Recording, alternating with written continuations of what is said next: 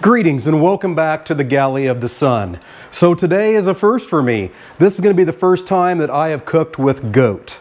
So had some good friends that had a goat that got butchered, and they come over here most every Sunday, because every Sunday at the Galley of the Sun is a huge feast with a bunch of guests. They wanted me to cook something with a goat. Well, I have made beef birria tacos before many times, and it's turned out great. I've used Sam the Cooking Guy's recipe. I have used Chef Tom's recipe from ATBBQ The Sauce channel.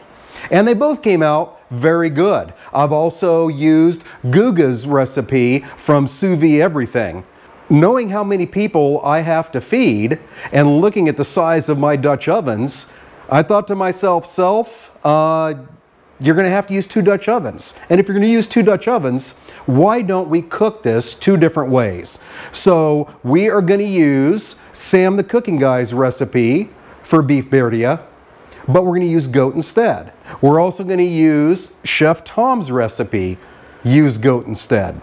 And then we'll pit those together and see which comes out better. I will also use a feature of Guga from Sous Vide Everything, his recipe. So what we're making here really is called quesabirria, or red tacos. When you make those, you're going to take the tortilla at the end, and typically you dip it in the consomme, and then you put it on a griddle, and you crisp that up and put your filling in there with the cheese. It's almost a cross between a taco and a quesadilla. It is out of this world.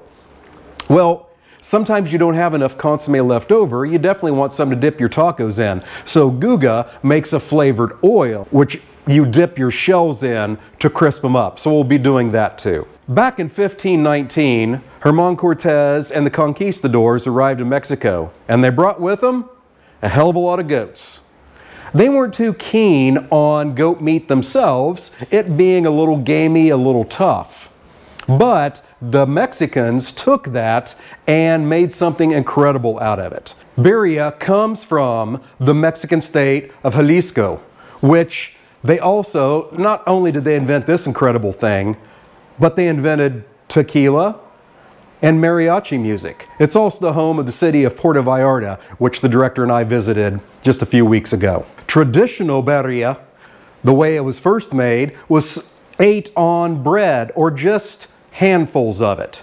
It wasn't until the 1950s that they added a lot of broth to it to make it basically a consomme, a soup or stew. It wasn't until 2001 that a restaurant in Tijuana, Mexico, Tacos Aaron, came up with the quesabirria, which was to take that incredible meat from a birria, put that on a taco with a lot of cheese, put it on a griddle, get it all good and crisped up, and then serve it with some of that consomme to dip in. The evolution of this dish is very interesting, and the results are just incredible. First thing we're going to do is get Sam the Cooking Guy's version of the birria ready to go into the oven. So I have here about 5 pounds of goat meat. It is chunked up into about 1-inch cubes. We're going to season that with a good amount of salt and pepper, get that mixed up, and we'll set it aside. There we go. Wash the paws. Next, we're going to start developing that incredible consomme. So what I have here is a collection of dried peppers. If you want the recipe for Sam the Cooking Guy's version, I will put the link down in the description. Because I am cooking so much, I have doubled his recipe, so I don't want to give you the amounts and think you have to cook 5 pounds at a time. And I want to give credit where credit's due. So we have our dried peppers here, a mix of guajillo, pasita, a little variation on Sam the Cooking Guy's recipe. I have 1 dried chipotle in here. So we've taken these, we've got the seeds out, we've got the veins out and the stems out. This is all going to go into my Vitamix. And then on top of that is 4 cups of very hot beef broth.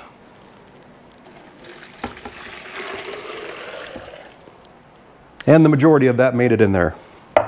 And I've made a mess. Okay, we're going to make sure all of our chilies are submerged so they can rehydrate and soften up. We have cooked with dried chilies and quite a few other episodes here on the Galley of the Sun. The richness and depth of flavor that those chilies add is just incredible. You definitely want to try and cook with some dried chilies whenever you have a chance. Okay, next thing I'm going to do is in the Dutch oven behind me, I'm going to add a little bit of avocado oil, get that heated up, and then I'm going to, in batches, get all of my goat meat seared and set it aside. And then we'll talk about the next step after that's done.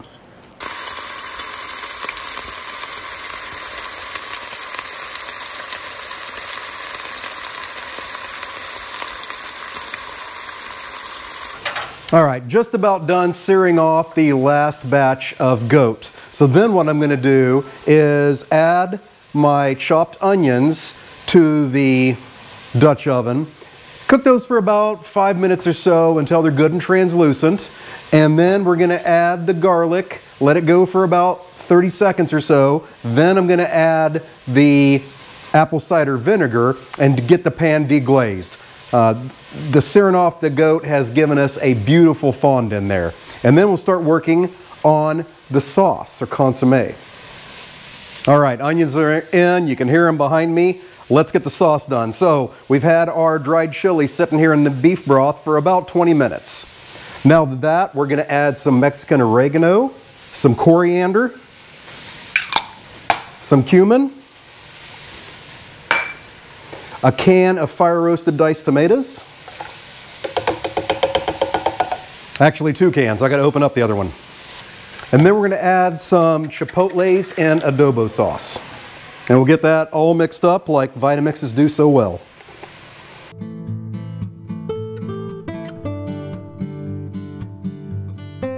If you don't have a super Wham-A-Dine blender like a Vitamix, at this point you'll want to strain that for any parts of the chilies that didn't get mixed up, but a Vitamix will turn an iPhone into a liquid, so you don't have to worry about that. Happy with my onions, in goes the garlic, and then the vinegar to deglaze. Make sure you get anything that was sticking to the bottom all scraped up, which is going to be real easy with that vinegar in there. And we're going to let this cook for a few minutes until we reduce the vinegar, the liquid, by about half. All right, so from this point, the heat goes off, the meat goes in, the sauce goes in. Mix all that up, and then it's going to go into the oven at 350 degrees for 2 to 2.5 hours. Next, we will prep Chef Tom's recipe, which is a bit different.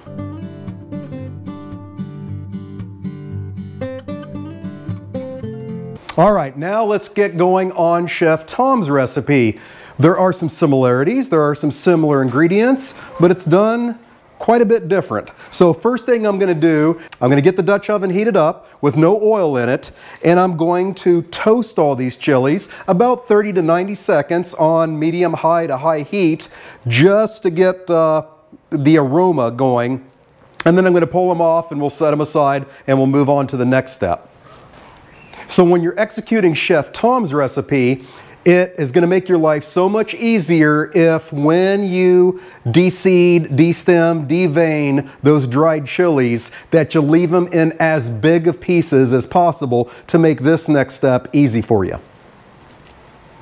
So as those peppers are toasting, we're also, just like we did with Sam the Cooking Guy's recipe, get a good amount of salt and pepper on our goat, get that mixed up, and then we're going to sear that off in batches. All right, the last batch of goat is getting seared off. As soon as I clear those from the pan, gonna add a little bit more avocado oil, add the onions, cook those till they're translucent, put the garlic in, just like we did with Sam the Cooking Guy's recipe, and then I would add ginger if I had it.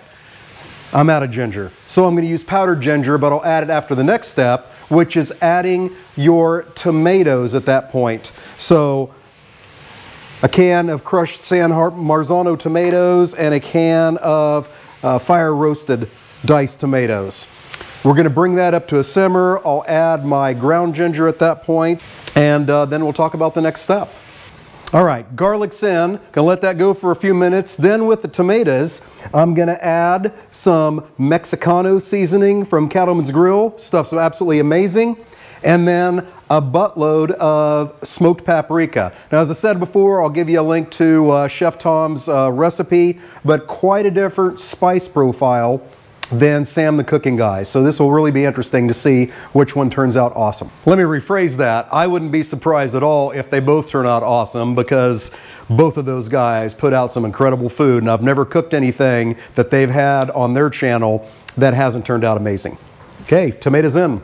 And our paprika, our Catamoun's grill, and in my case, the ginger, because I didn't have fresh ginger. All right, big difference from Sam the Cooking Guy's recipe. Now those toasted chilies are going in whole along with the beef broth here. We're going to bring that to a simmer and let it go for about 20 minutes.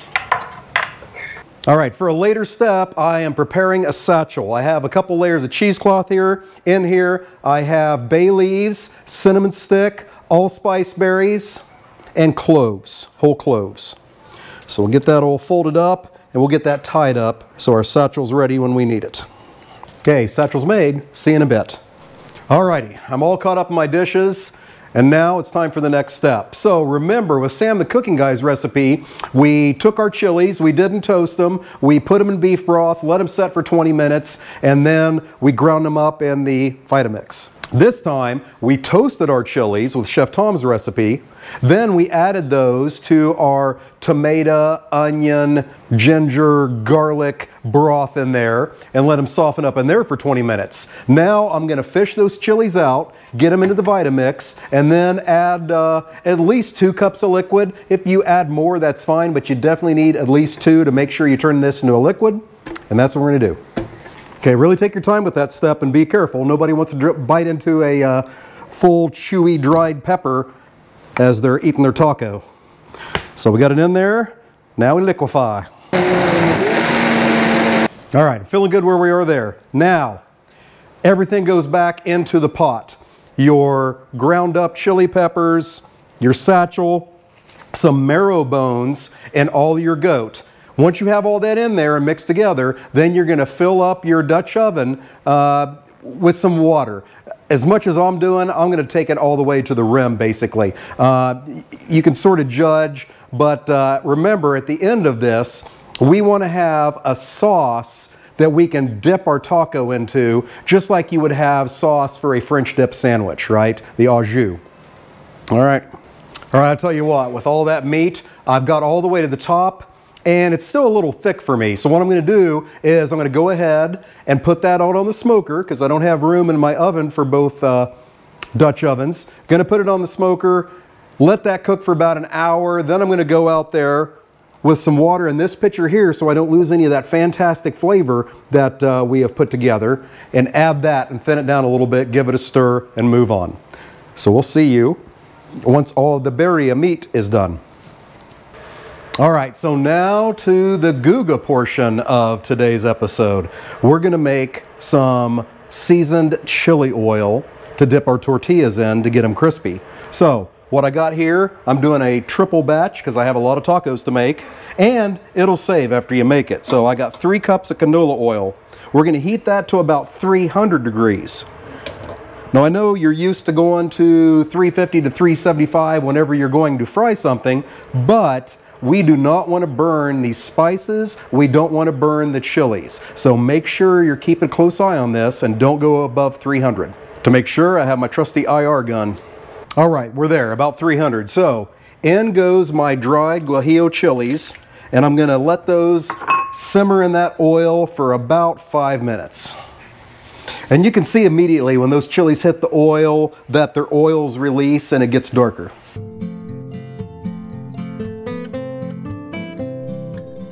All right, so our chilies have been in the oil for 5 minutes. Now we're going to strain those out of there. Okay, we're going to end up discarding those. Now goes in our spices. So in goes Mexican oregano, garlic powder, black pepper, smoked paprika, and brown sugar. Now we're going to get that all mixed in. And we're, once again, keeping our temperature around 300 so we don't burn these spices, because that's the last thing you want to do. We're going to let this go for about 5 minutes. Then we will turn off our heat, take the seasoned chili oil off the heat, and then strain it. And that is going to be what we dip our corn tortillas into before we make our tacos.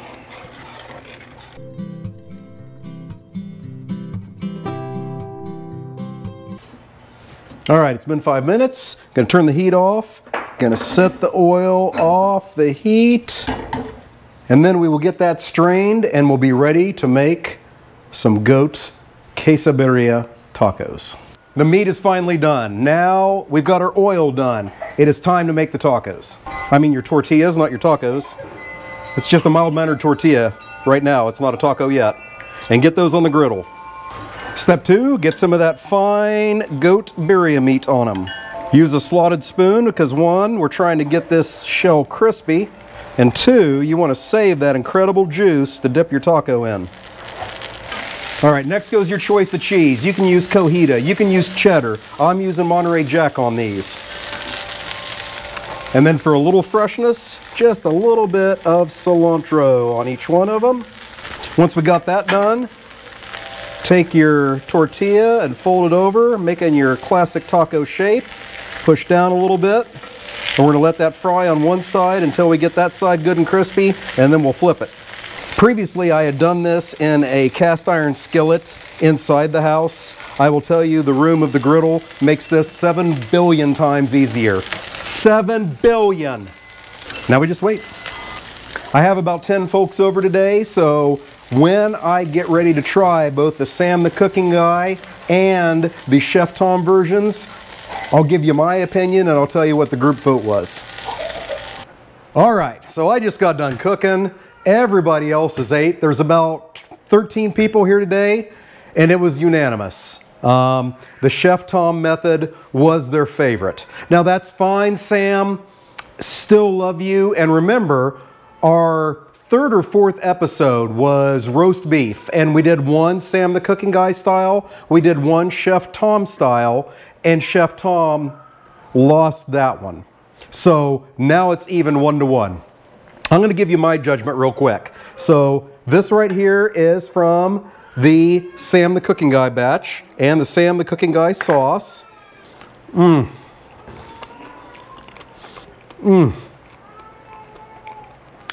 I'll tell you what, even though the crowd here chose Chef Tom's from ATBBQ The Sauce, Sam's is absolutely incredible.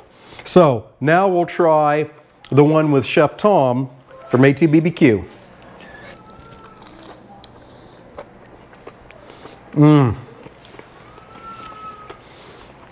I can immediately tell what won it for Chef Tom. I probably have red juice dripping all over my face. But the cinnamon and the cloves, the depth of flavor that those added is just absolutely amazing. So our 8-hour journey. Our 8-hour journey is complete. I hope that you enjoyed what you saw today. I certainly enjoyed doing it. If you like this video, make sure you hit the like button, hit the subscribe button and never miss an episode. Hit that bell and you'll get a notification. You can't possibly miss it. Thank you so much for supporting us. And until next time, fair winds and following seas.